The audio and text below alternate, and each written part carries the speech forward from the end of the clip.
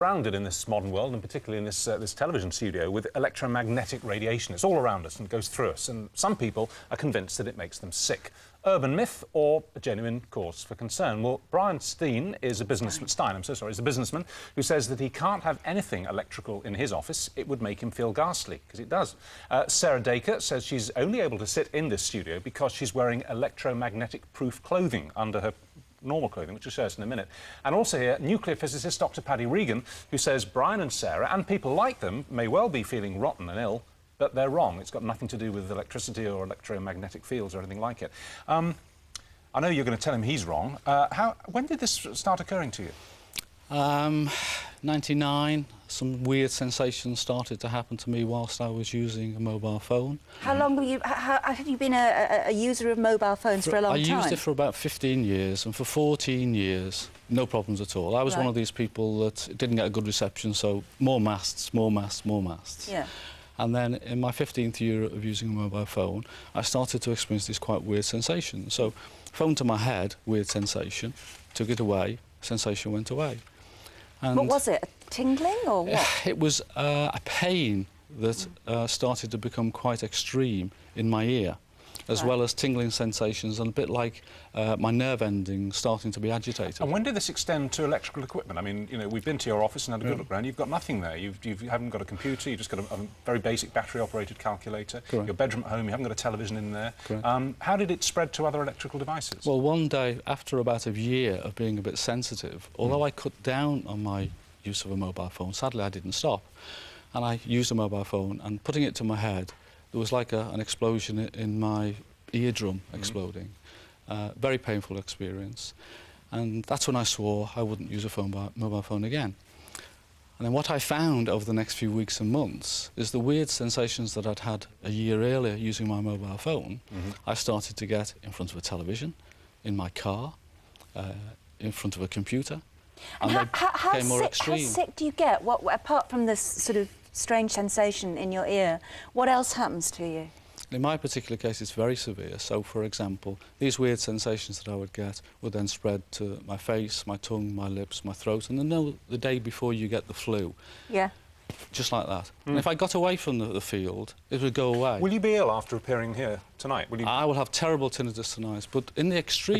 Because of sitting in the studio? Because of sitting in this studio. All right, well, let's move on to you, Sarah. I've got it slightly wrong. In fact, the drape, the little shawl that you have over you, that's your protective mesh. What's it made of? It's called Swiss bobbinet. It's covered in silver metal. Filaments, yeah. Yeah. And if you look at it under a microscope, it's got about 9 threads per honeycomb.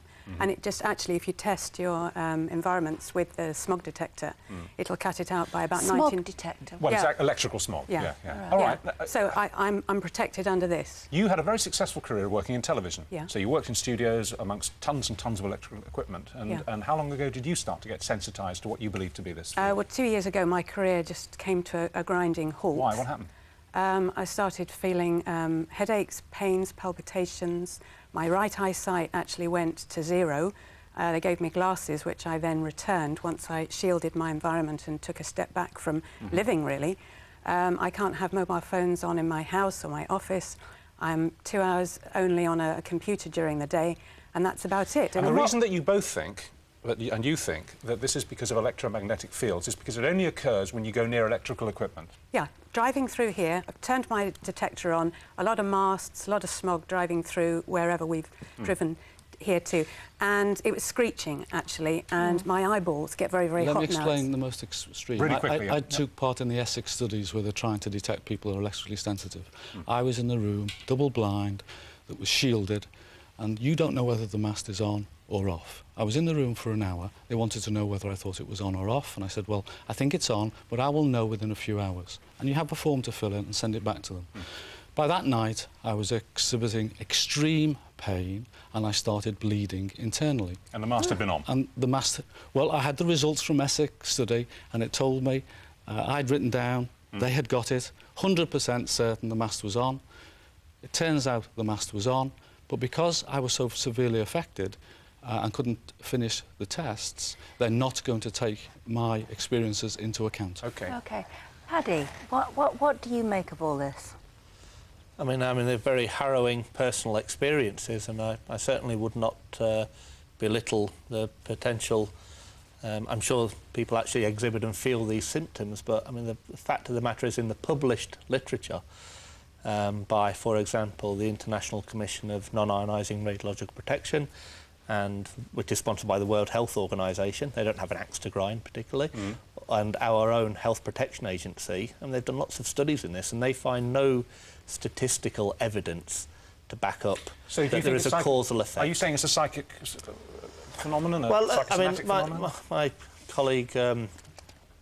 James Rubin from the Institute of Psychiatry at King's College in London, I mean, he's done a study where a review, basically, where he's looked at all of the he considers to be the useful literature in the subject, and all the studies have been around, and they find no causal effect. Now, that doesn't mean that there is absolutely no effect. I mean, these are personal issues here. With the sound down here, we don't need the sound up in here, but just roll this here. I mean, here we have an experiment. It's actually an art experiment where fluorescent tubes are placed directly underneath overhead cables carried by pylons. And obviously there's an electrical field. A lot of us who walked under pylons feel our hair standing up on end. And it's powerful enough to ignite the gases inside the fluorescent tubes and make them react. Now, you know, we're just laymen here, but it's a dramatic picture, that. And but I mean, that's a perfect example. So, as a scientist, I can explain exactly why that happens. And you can't use science to explain why that happens and then disregard the science when... No, all we're saying is it does prove there is a proven electromagnetic field around... Well, any motion of electrons, any motion of current will give rise to an electromagnetic field. Right. You have that in your television or in old telephones, if you like. George Carlo was in charge of the research in America. Yes. And what he found was that in tests, DNA damage, blood-brain barrier damage and cell tissue was being damaged at levels significantly below the levels that are permitted. Well, as soon as he found below the levels that we all use... We aren't, and sadly, obviously, I'm not going to resolve this at all tonight, but we did want to at least have a brief discussion about it. You're saying no scientific evidence, you're saying, sorry... Excuse me, can I interrupt and say, in the UK, I've got acres of research in Germany, America, Sweden, Japan. I can send you bookloads of it. We'll come back to it then. We have nothing to prove. No, thank you all very much indeed. Thank you. Thank you. Now, after